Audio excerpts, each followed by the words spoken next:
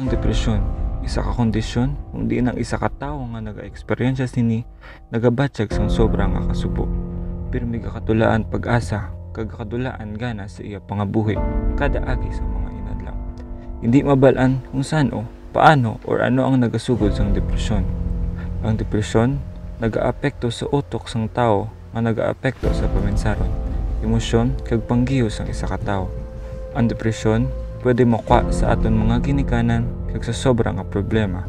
Amo gini ang una nga ginahalinan sang depresyon.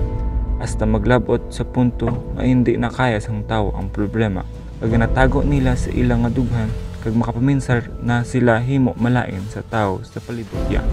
Kag ang pinakalala ang maghikog na lang kay hindi na makaya.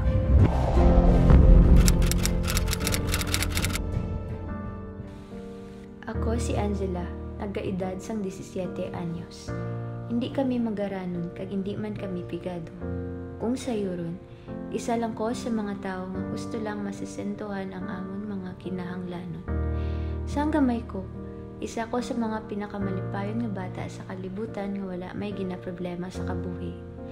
Apang ang problema ko lang sang una, ang kung paano makakita kaampang. Sila ni Joy, Mika, kag Arishel. Sila ni ang mga ginturi kong mga kaabyan.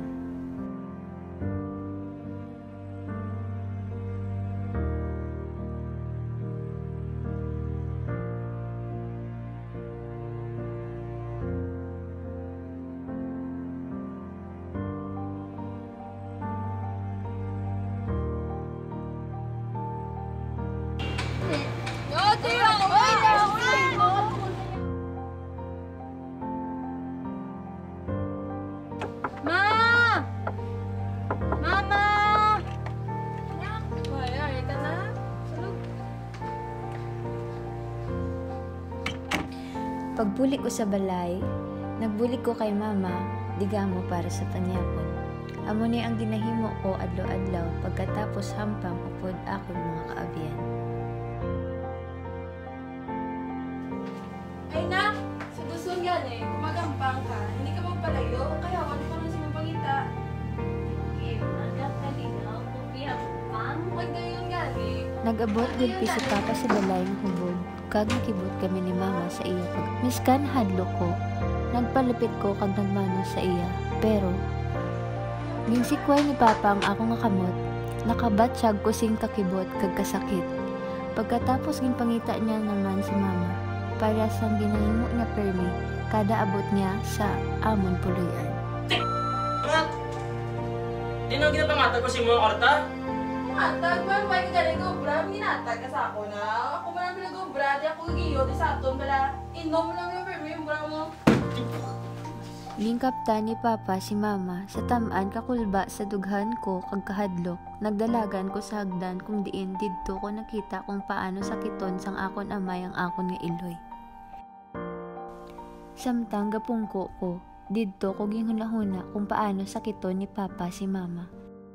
Halin sang una, kada magpuli hubog ang akong amay, kabalo ko nga ginasakit tigid perme ang akon iloy kay kakabatian ko sa kwarto ang singgit ni mama. Halos adlaw-adlaw nga pasakit ni mama sa kamot ni papa, kag subong nga una ko nasaksihan kung paano ni papa ginahimo. Daw mapalayo nako, kay ako mismo ang nasakitan para kay mama. Nagsaka ko sa kwarto kay hindi ko magwanta ang gakakita ko. Ang kasakit nagakabatsagan ni mama hindi matupungan sang gakapatsagan ko subong. Nagibi ko. Sang nag-college na ko, kami sa mga barkada ko naglain-lain na eskwelahan. Ni-enroll ko ni mama sa isa ka universidad kay ako lang isa bata kagusto ya mapaskwela ko sang Mayo. Pagsulod ko sa eskwelahan, bag-o nga palibot kag mga tao ang akon nakita. Wala gid ko kilala biskan isa. Pagkakita ko sa mga classmate ko, wala ko napunggan ikumpara ang kagalingon ko sa ila. Ang manggaranon kag damo kwarta. Kung ano ko kagahod sang gamay, naghipuson ko pag abot sang pag-college ko. isa na da karason ang wala ko kakilala sa palibot ko.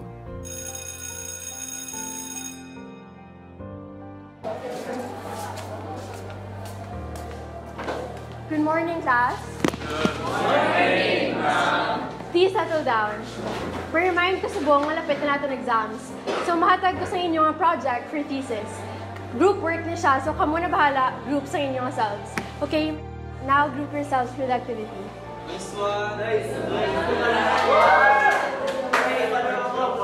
Nahuya ko mamangkot sa iban, nabulayan ko mangita sang akon nga groupmates kay wala gid ko kilala. Wake up a group zone. Pero sadto nga tion, may nagpalapit nga grupo sa akon kag naghagad nga updon ko. Guys, samo na lang to balay thesis. Uy, para komportable ta. Galing, wala ko ginapasagta ni mama magpagabi, guys. Sige lang, hindi man ta magabihan, guro ah. Asa eh. Nanghagad si Jubel nga sa ila na lang balay namon himuon ang thesis. Nagsugot na ko nga makagto sa ila balay kay hambal nila nga hindi man kami magabihan. Sadto.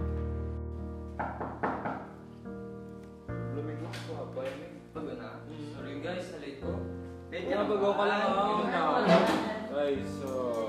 Sang nagdugay kami to sa ila balay. Mga 30 minutes na nga wala pagyapon may gagiho ubra. Guys, suguran ko na lang ni Gurdaan kay basi magabihan ko balaw. What if be basta lang nasuguran kay layo pa man ang deadline? Gani man, dasan pa man tong deadline. Pwede mo na, enjoy na danay. Lagaw na lang tabidan. Ang umala na pinsar ko, tik. Sorry kita guys kay pas lang ko na kay basi pakita ko pala ni mama. Wala na ah. Gani man po na lang bala, kisa lagi na ko. Sorry kita guys. Biskan ano nga pilit ang ginhimo nila. Wala ko nagupod kay base maakigan ko ni mama kag papa. Mabulig pa ko nga daan ni gamo sa balay amo na nga naglisensya ko na mauna ko puli sa ila. Guys, mauna lang ko guro puli kay manog alas 5 na. Di ka ganyan mag-upol. Nagka-PJ mo? Kay wala ko bikalisensya sa ginikanan ko, bawal ako to daso na. Yo! KJ yan! Sige guys, una ko, bye-bye. Bye. Nagamat-amat na ko puli kagadwa-duwa ko kung maupod ko sa ila or hindi. Pag-abot ko sa gwa balay, nakita ko ang my day ni Jubel sa messenger kag super enjoy gid sila samtang waay ko. Samtang gatan-aw ko sa mga pictures kag samtang gahinulsol ko nga wala ko nagupod sa ila. Gulpi lang ko may nabatian nga singgitanan Di sa na ko si mga karta? Away luwat, wala katapusan nga away. Natak-an ako, perme na lang gid ang ginamo sa balay. Wala na ko kabalo ano himuon ko. Gusto ko magpahubog, magbisyo or ano para lang malimtan problema ko. Pero nahadlo ko. Nagtiner lang ko to sa bilog nga gabi kag waay may ginobra kundi maghibi. Nainit ko, daw hindi na ko gusto magtiner sa balay kay puro gahod kag away lang mabatian ko. Digto nagsulod sa una-una ko nga nakapoy na ko. Nakita ko ang grades ko, may line of 7. Amo niyang una nga beses nga may pula nga marka sa akon nga grado. Wala ko kabalo ano ang natabo pero napabayan ko ng pagskwela ko. Ging pakita ko kay mama ang grades ko kag syempre gingakigan niya ko. Sa amo to nga tion, nagsugod na ko rebelde sa akon ginikanan. Mama, lahat ko din may mga credits sa besa kasi. Mo-bra ka lang project, yan ang muna baya mo. Ilisto. Hindi na, dali na ko dati kasi na to sila obra, pro. Tungod nga gusto ko naman mga lipay, natamad na ko sagay pati sa ila ni mama kag papa. Nagsulod sa ulo ko nga gusto ko kalimtan ang problema ko. Kag sa time nga amo ni, barkada ko lang ang madalaganan ko. Kaya sa tinyo ko, B. Oh, sa di ka makanto ka, oh. Lokay malaw. Ikaw na so, Bill. Ganizo, do ka bago nga, ikaw ang nangagad subong. Kisala ko balaga pangagad, basi na na maliwat mo. Ginghagad ko sila lagaw kag natingala gid sila sa ginghimo ko. Kilala na ko daan nila nga wala ga upod sa ila. Wala ginapasugtan kag wala ga pagabi. Amo na nabag-o gid sila sang paghagad ko. Pagkatapos to, nagkadto kami sa isa ka bar. Kung diin natun-an ko mag-inom-inom. Amo na tugurong pinakasadya nga natabo sa kabuhi ko nga nalipay gid ko. Ara ba lang music lang gagahod, hindi ang away sang ginikanan niya. Tani, amo na lang ni Permi. Tani. Nakita ko nga kapila ko gintawgan ni mama pero ginpawalaan ko lang kay kabalo ko ginapangita ni naman ko ni sa balay kag papulion. Miskan subong lang, gusto ko maging free kag nangalipay. Amo na ginhina ko. Biskan hindi ko patani gusto magpuli kay kabalo ko nga akigan ko nila sa amo ni nga sitwasyon. Why ko may nahimo kay ako gid ang natam-an kaigo sa amon nga tanan. Gamit ang salakyan sang barkada namon, ginghapit ko nila sa balay kag gindulong ko sang isa ka lalaki nga barkada nila ni Jubel.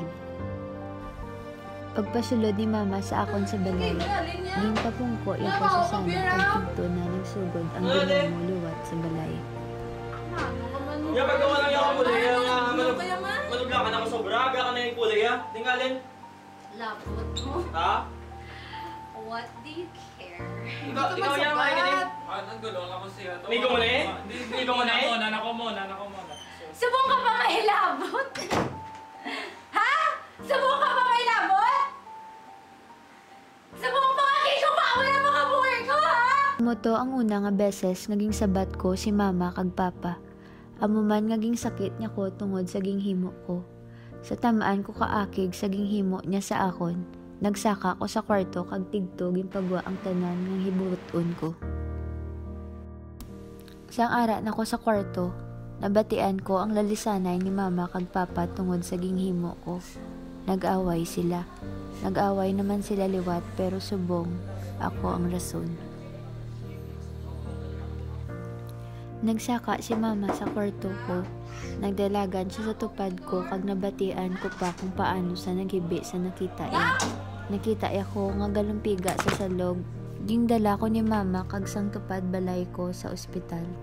Kag sa kaluoy sang Ginoo, nasalbar ko kag nagaan sang isa pa ka tsansa. Ikaw ang ilang isang pasyente. Odo? Amo ng kaso sa mga bata, ma-depression sa panawag. Ang mga sa amason kung aalaban yung mga bata sa mga suicide. Nasura niyo mga bata. Ay, mahigit dito.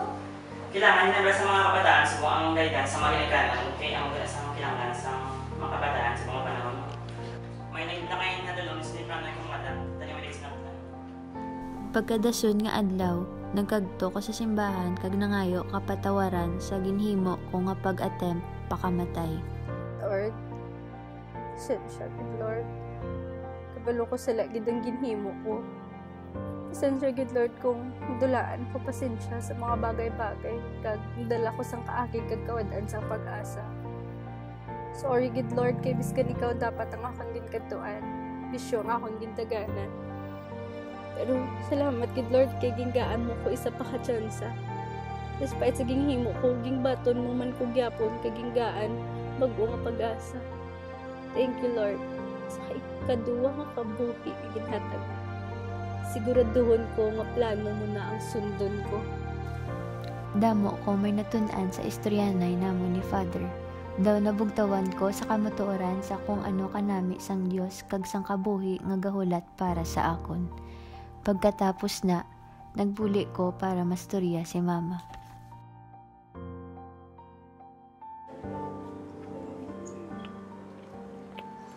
Nak!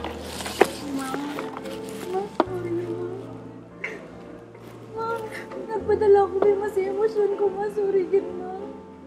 Nak, hindi ka mag-sorry. Kami dapat ang mag-sorry, nak. Kami yung papa mo may sala.